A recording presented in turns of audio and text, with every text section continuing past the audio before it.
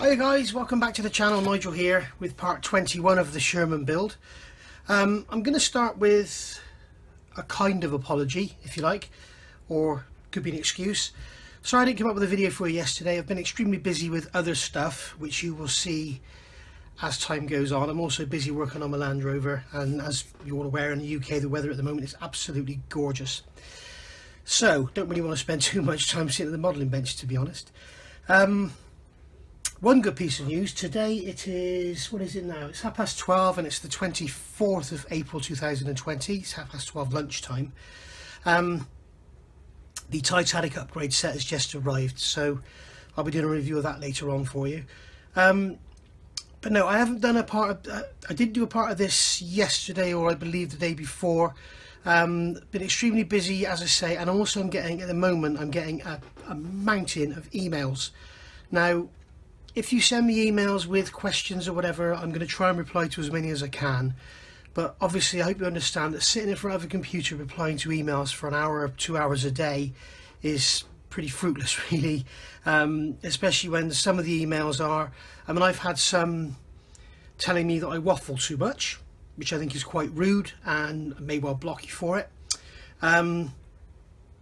I've also had some telling me that they love the way I describe things and I'm like a breath of fresh air to them, rather than just going along and saying blah blah blah, there you go, it's job done. So there's obviously opinions on both sides of the coin, but you know, there's no need to be rude about it, guys.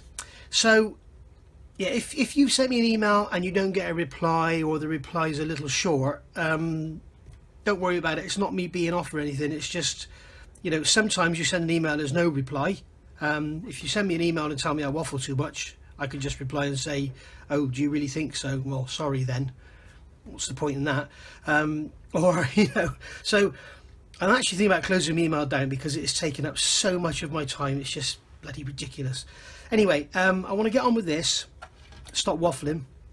You can see I've got it sat on a couple of aluminium blocks to protect these front fenders from being damaged. And what I want to do now is start adding some detail to the sides. Now I need to look at this metal plate, which is one thing. But for this video, I'm going to look at making the actual flanges for the fenders. Now, what you could do is completely cut these fenders off and then make some new ones out of some brass plate or something. But then you'd have the problem with attaching them and they'd be brittle and stuff. So I'm going to actually just add some plastic card. Now we'll have in here, I'll use a rule for a pointer, there will be a flange in here with bolts going into the side of the hull. And when you look at it in real life, it's actually like an S-shaped section, steel. And there's three parts. There's a rear, a middle and a front. And we've got a join. You can see where there's two holes here closer together and two here. So we've got a join in between those two. So if you're doing this with me, the measurements I've worked out are, if you come between those two holes and mark a line so they're not the same distance apart. So mark a line between them and that'll be your split line. And then the front, your first hole is lined up with that hole there, and then 14/28, and then these come 5mm either side of the line, or 5mm back from this line, and then just go back 14mm equispaced, and then the same here, line up with that hole there, 14mm equispaced, and it gives you the right number of holes. For this flange here, I've done it underneath so as not to get any pen on the hole, because you get pen in the corner, you might not get it out. I've done this in red, so basically I've marked a line 5mm either side of the actual join line, and then 18mm apart, front and back, gives you the right number of holes. Okay, so that's the way that works. So 18mm for these holes that are going in the side, and 14mm for these holes that are going in the fenders. You will look at some photographs and you will see that these holes aren't there. I'm assuming they're from restoration projects, because when you're actually restoring one of these, it's probably easier to leave those holes out, because like 95% of the pictures have got them in and sort of 5% don't, and these holes would have been for bolting on the external armour or the plating over the tracks, which you very rarely see other than on Fireflies, which weren't Easy 8s anyway. So I call this an Easy 8. I know that's not correct, guys, but it's an Easy 8 hull and suspension as far as I'm concerned, so that's why I call it an Easy 8. So let's get on with doing some drilling and cutting. This side here, it's a bit weird because it's not really thick enough this way, but it's very thick this way. so I don't really know what to do. I might either just sand it back to nothing and then add a piece of plastic strip along here with holes drilled in it, or just add a piece of plastic strip to this as it is and then drill through. It would probably be stronger to do the latter and have it 2 scale thick this way, which wouldn't be a problem, and then just drill through on the glue line. So I think I might do that and then let the glue go hard. But I want to concentrate on this side panel as well and get the proper texture on there. So let's sort out some plastic strip and go from there. Right, so I've got the strips now. So these are the strips that are going to go along the outside. So I've decided to glue, I was going to glue something on the bottom, but I've decided to add a strip to the outside, and what we'll do is we'll drill it first. That will save all the drilling afterwards when we got all the glue and everything in there. So that's going to go in on like that, and then I've cut these here, and this is for the ends. So this is there's the join there, that's the rear piece. That's going to go in, in there on the hull like that, and then there's the front piece there on that end of it, and that'll go in like so. So we also need to drill the holes. So we also need to make sure we get the holes running down the middle of the strip. So what I've got my vernier caliper, digital caliper here, and I've got it set at 1.57, which is roughly half of what this is. This is like 3.2. So what I'll do is put my finger on one end, and then what I'm doing is I'm hooking one leg into the side of the plastic strip, and I'm just scratching it along and just making a line. And that way, the thing is, if you use a rule or anything, if you've got a bend in it like this, you'll end up with the line will follow the straight edge of the rule. But if you do something like this, you could have a curved shape and it will still follow the centroid of that part. Centroid being the right terminology, I believe. So there you go. So we've got those marked out now, and then with this, these are, I've cut these from strip because I didn't have any 2mm wide strip. I'm running low on my plastic strip supplies, so I'm going to have to get some ordered up, I guess. So there we are. So we'll put that, we'll mark this at, I don't know, 1mm. There we go, 1.01, that'll do. And then all I got to do is hold this end and go along like so. That wandered off there. You've got to be careful of it wandering off.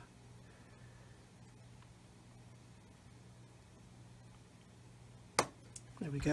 And what I'm going to do is come along here now this way and just remark that one where it wandered off. There we go. And this is literally just so that we can come along with a pin and mark our centres of our holes.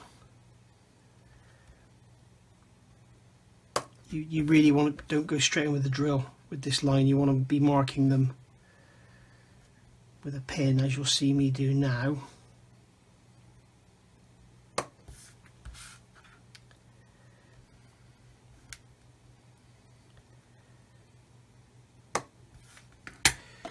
So come along with trying to find a sharp one. That was quite sharp. These generally come with your little knife sets. It's just like a little scribing tool.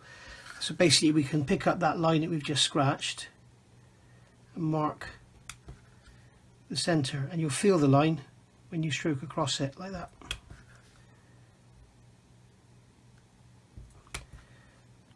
Now remember, these bolt holes don't have to be perfect, because in reality they probably weren't perfect anyway. They would have been pretty good, but they wouldn't have been perfect, I doubt. I've got a 44 Ford GPW, which is like a Willys Jeep, and I can assure you some of the pressings on that and the drillings and stuff, or the stampings they probably would have been, they aren't exactly precise. It's certainly not like a modern Japanese car, put it that way.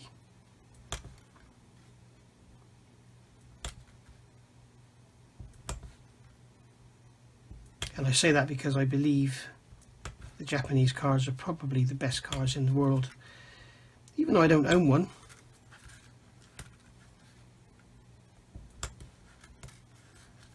I think they're the best cars in the world quality wise.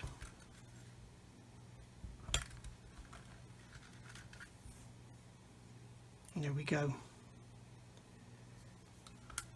Did I mark that first one? Yes, I did. So as you can see, putting fairly deep divots in here.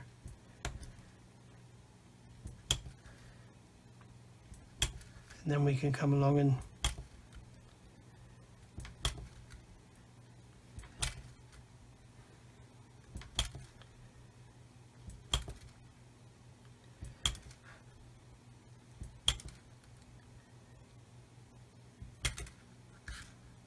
the last one.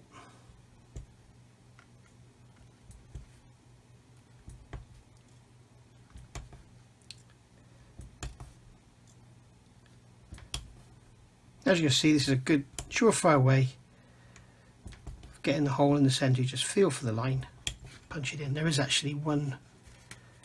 I haven't done these thick ones, have I? So I'll get those thick ones done off camera, and then I'll come back and we'll do some drilling. And there we go. So I've drilled these. These are just drilled out 0.8. I've also got to deburr these and everything yet.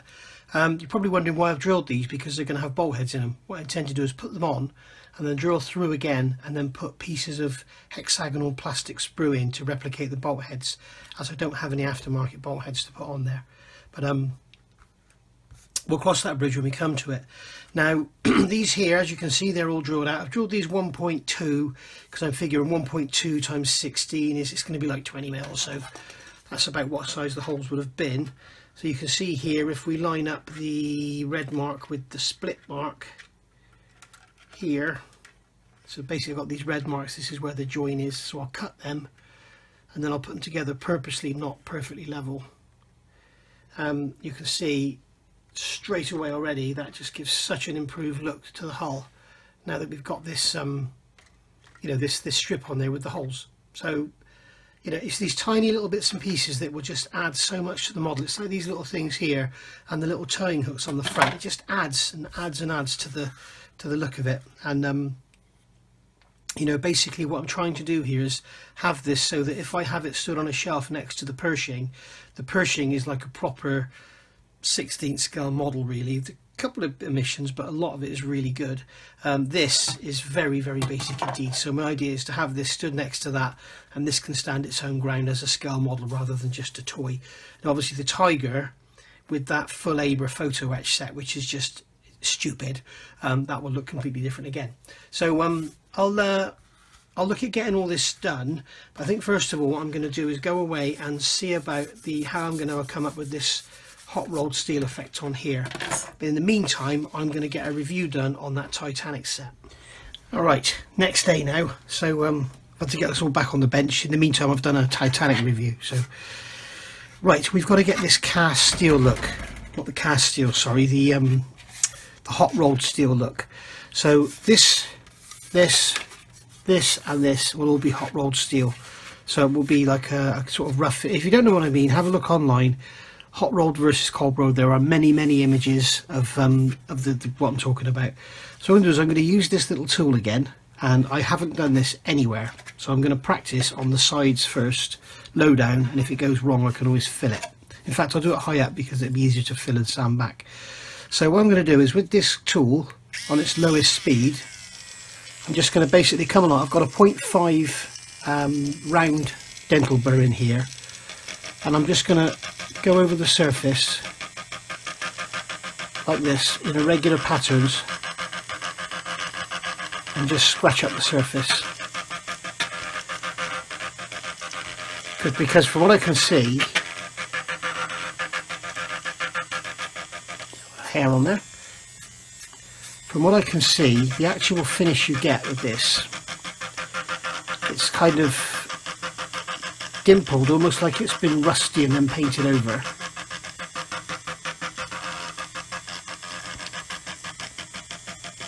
Make sure you go right up to the edge as well. Okay, so we've got that dimply finish on there.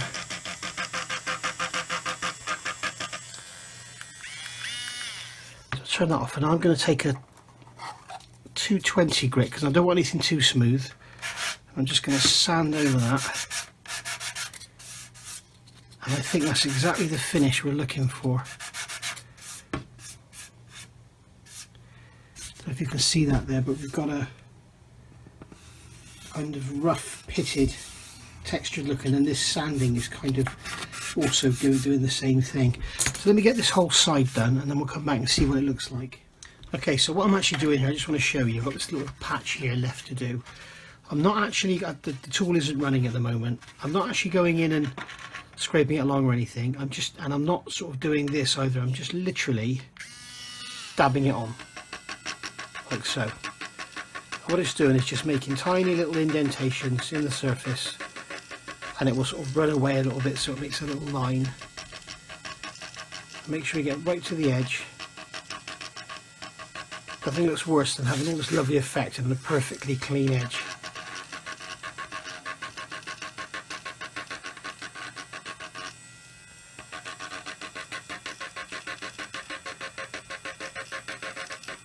As you can see, I'm just dabbing it on. I'm not running it around on the surface. And the idea is to just make tiny little pit marks, and most of them will disappear when it's sanded. There we go. So there's our rough. That's what it looks like out of the box, smooth and shiny. Now we've got this rough pitted surface. So I'm going to take this piece of 220 grit, just sand over it, like so. And this is the first time I've done this, guys. I've never done this before. So I have done similar, but I never used a tool like this. I've never done it on 16th scale.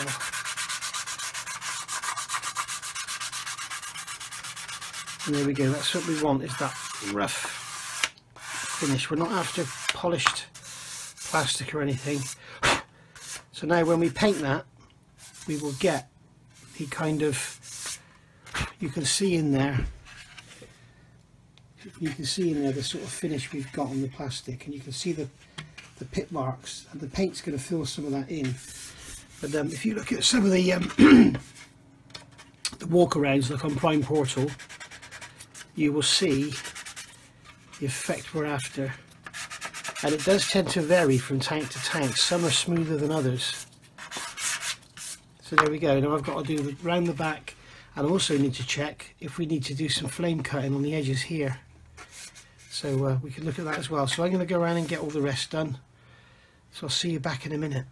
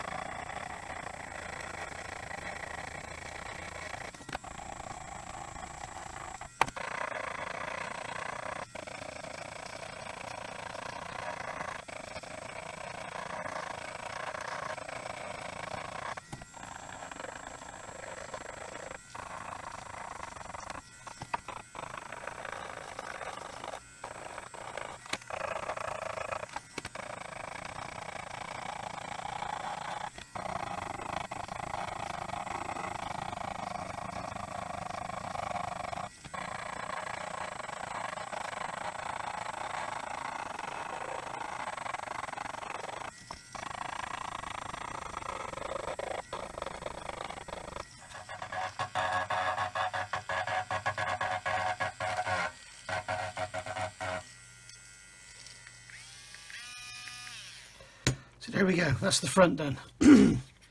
Wow, a lot of work, and now my hand's aching. So, as I said before, just go over it now with some, I'm using a 220, I mean we could use a 100 grit, really, really coarse.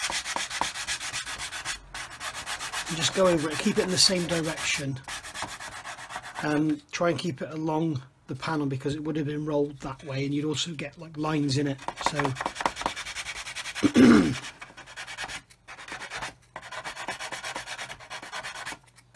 And like I say, we're not after a perfectly neat, clean finish. We want something a bit sort of rough and ready and torn up. Remember, when you paint it, it's going to soften it. So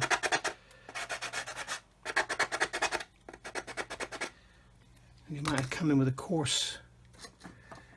coarse-ish skinny stick. Here we go, is a blue one. This is one of the flory skinny sticks. You can get in there then.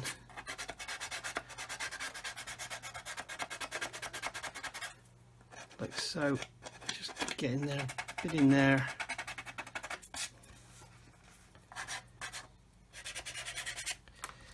And there we go. Make sure we get all the edges, make sure we get all the corners.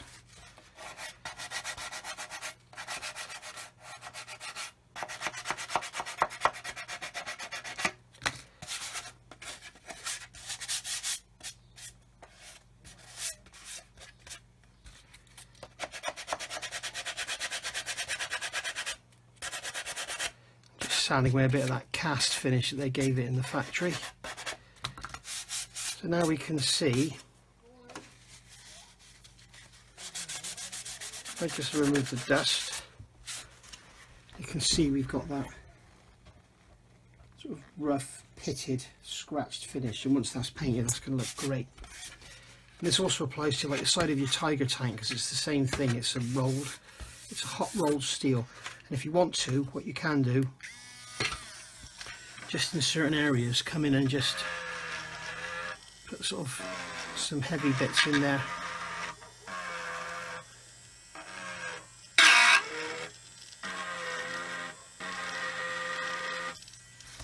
And then when you sand that, it will leave a deeper pit behind it, because you also got those sort of areas of inclusions. It's basically when it's hot rolled, all the slag and the rubbish is coming out of the steel and all getting rolled back in, and then as it cools, it just breaks away and leaves the pitting behind. And it's just used where a nice finish isn't required. And there you go. So I'm going to go on and get the rest of this done, but I think what we'll do is call it a day for this video. That 100 grit is a bit coarse actually. It leaves some heavy sanding marks, so just go along with that and remove them.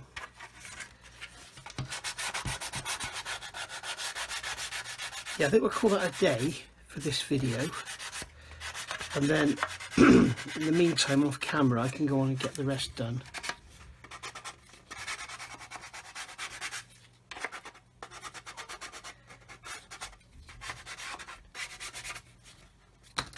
There we go. And also need to look at what we're going to do about the end of these plates as well.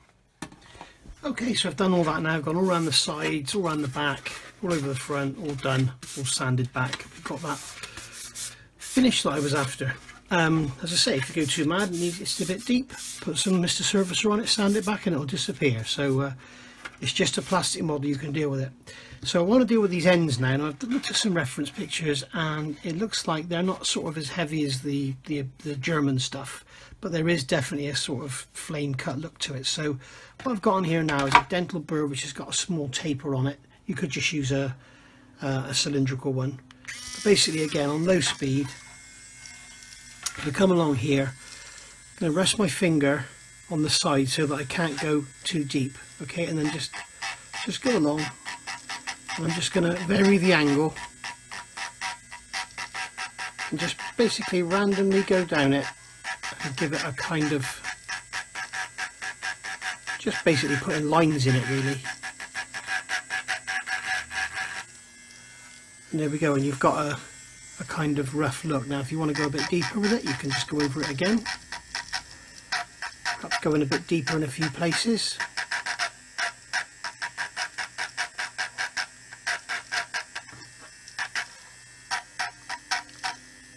The main thing is not to let the tool go sideways, because you're trying to make grooves rather than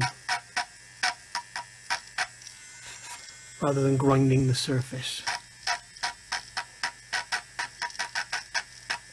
As I say, it's nothing like the German stuff, so let's get you a close-up look at that. Okay, so that's the kind of look we're after on the end of that steel plate. You can see in here we've got the pitting of the hot rolled steel there. and then you've got the weld, which I did before. So I'm going to go around and do the rest of them, and I'm going to call that a day for this video. The other thing I think I might do is where these strips go on.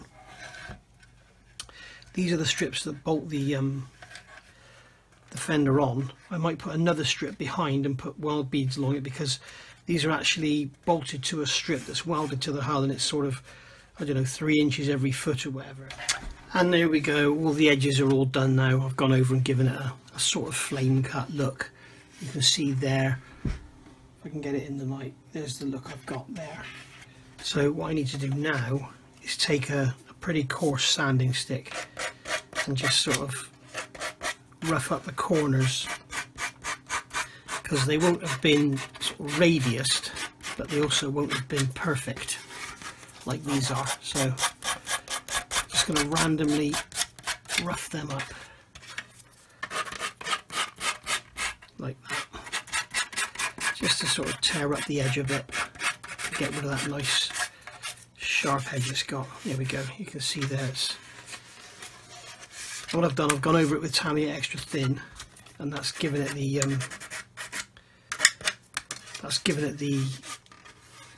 sort of breaking it down and soften it out, level it out, take away the hairiness, the fluffiness, and remove any burrs.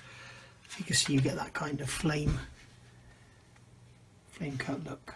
Okay, so the next thing I need to look at is how we're going to do these strips on the side. Now I've got these pieces here 2mm wide, 0.5. It's probably a little bit thick, but hey, it's a radio control model, will enhance things. And I could just glue that on there, but the thing is, in real life, this is actually, as I've said before, a metal sort of S-shaped section which is bolted to a welded on flange. So I've got some 2.5mm wide,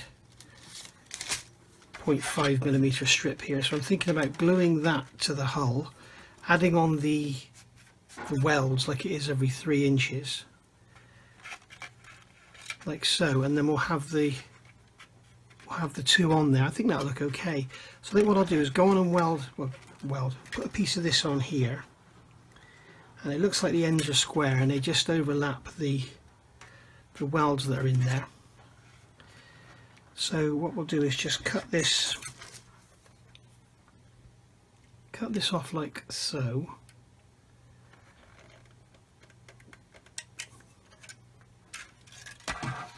Mark it at least.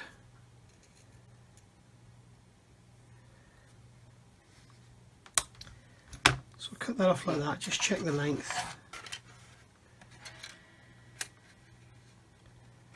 That's perfect. So we get another one. We'll cut this one off to the same length.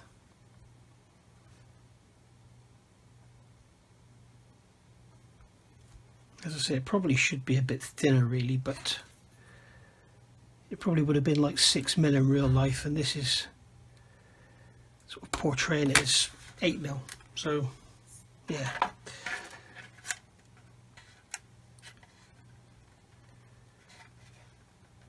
There we go, so that can sit on there like that.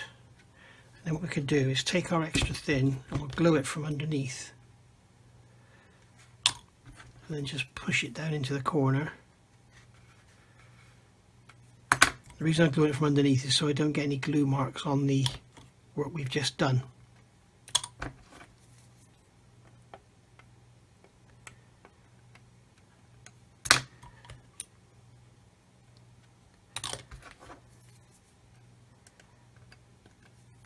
Some more in there.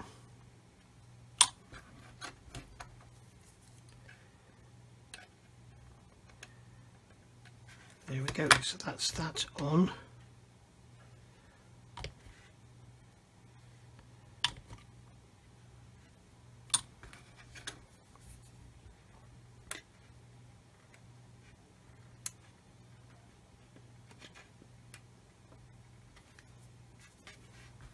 And I'm just going to come along with a rule and just make sure it's all butted down on there like that. Okay, so that's sort of done. We've got some weld beads along there now, so we'll just do the other side.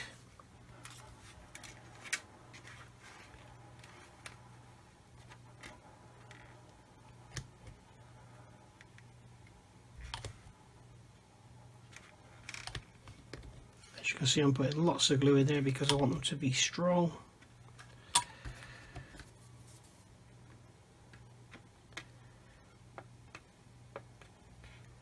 You can see some glue has come up there. Don't touch it, it'll disappear. If it's white, then that's plastic oozing out, but if it's just clear, just leave it and it'll disappear.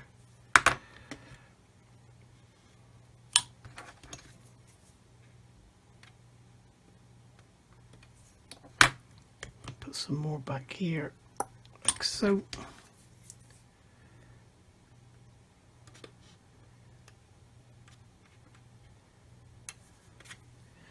And then keeping the rule away from that area there, I'm just going to butt it down and make sure that's down. So now we need to let that dry a little while and then look at putting these little welds on. Right, so that's them marked out now. I also forgot the fact, I didn't notice some references, these have brakes in them that line up with the brakes in the actual track guards as well. So I'm guessing that they did that so that if one got ripped off, it didn't rip the whole thing off, it just split them up. So I've done some little cuts in there to represent those brakes. I've also marked out where I'm going to put the welds. I've looked at reference photos and they seem to vary the amount of welds, so I'm just going to put whatever. I've just marked these up at 20mm intervals. So I'm going to use sprue to simulate the welds, okay, and then really sort of wet it with some extra thin and play with it afterwards. This is Airfix plastic. I'm using Airfix plastic because it's very, very soft, as we all know. It's very, very flexible, as you can see. So I have had a go at doing this off camera, so I'm going to do this on camera for you now. And this is how we make thicker stretch sprue. So what I'm going to do is take the lighter here. This flame keeps going up and down, which is a bit of a pain.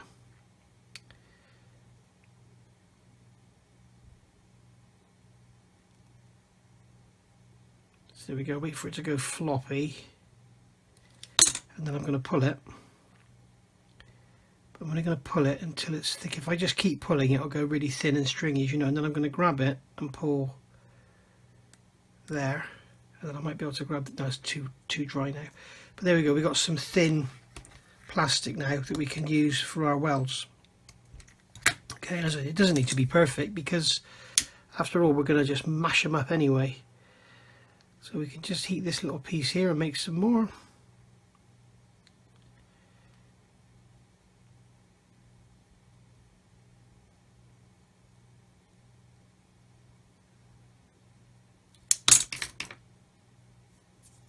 Ow, that's a bit hot. So just pull that from there rather than pulling it from the end, and then you'll get a thicker piece. And just hold it, let it dry, and it should end up straightish. There you go. So we can cut that off of there. So there's our bits of, that's no good, that there. So there we go, we've got some pieces here to play with anyway. So I've basically made these like, I've marked out 5mm lengths, so I know that here is 10mm. So if let's just get rid of that bit on the end there. So if I just cut this here, as I say, we're not after perfection, these are welds. They wouldn't have been absolutely perfect in length and spacing. They would have been somewhere handy, but they wouldn't have been perfect, and they would also probably have varied slightly in size. There we go, so there's our pieces there. So what I'm going to do is just get some extra thin.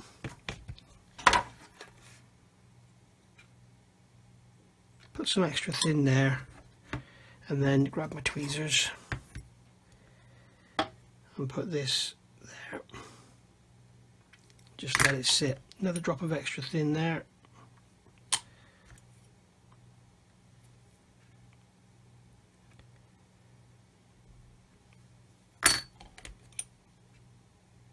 Another drop there.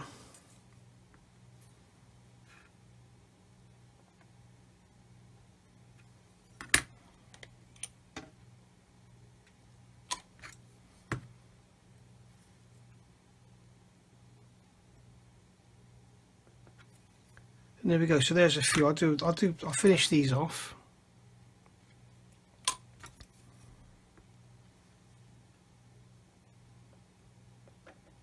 Oops. And then I'll show you what I'm going to do with them afterwards.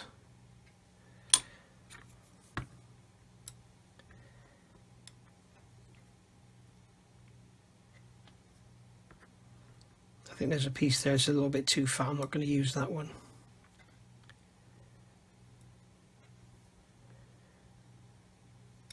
Oops. One more.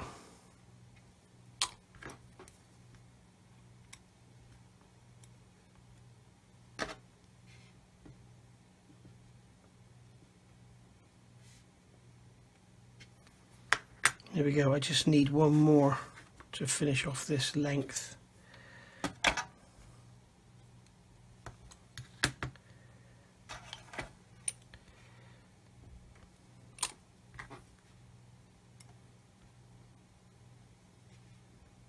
There we go.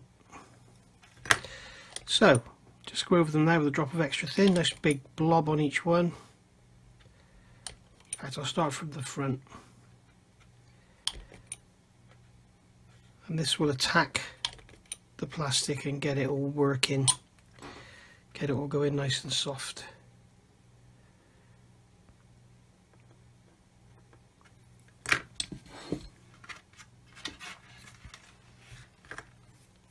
Let's get this out of the way so you've got a clearer screen to look at.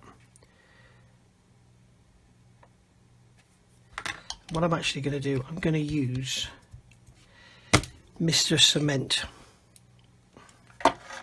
Deluxe because it's thicker and it's hotter, I think.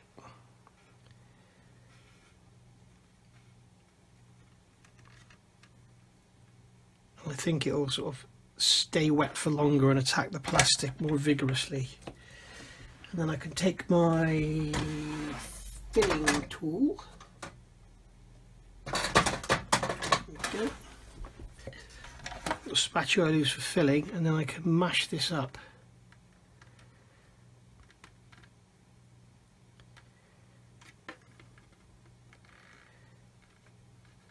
And make it look like a weld.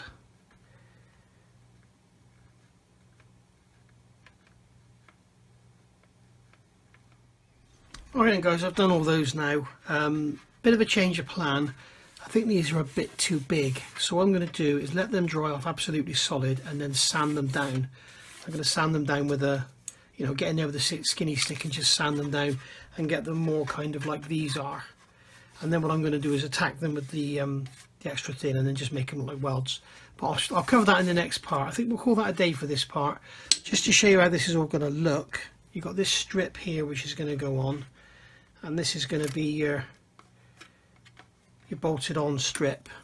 So you can see now when you look in the light, oops, close up, you can see that we've got two strips, and we'll have that one behind looking like it's welded on, and this one on the front looking like it's bolted to it, which is, it's probably a bit too thick, but hey, it's better than having absolutely nothing there at all. I've managed to glue that to that. So it's better than having nothing there at all. And it's just adding something to what is, a very, very simple model, which you would expect for something this age. So there we go. We'll call that a day for this one. So we've covered the texturing of the hot rolled steel. We've covered doing the ends and getting that sort of flame cut-ish look to the ends, which I think looks quite realistic there. We've done all this here with adding these strips on, and yeah, we're pretty much getting there now. I need to do some research to see if these plates here are actually the same as the sides, and also these here, whether they're cast. They're cast obviously because they've got that shape in them. They're cast obviously because they've got this all in there, but I'm not sure about here, here, here and here, so we'll look into that. So watch this space, and look out for me for part 22. See you soon guys, happy modelling, stay safe.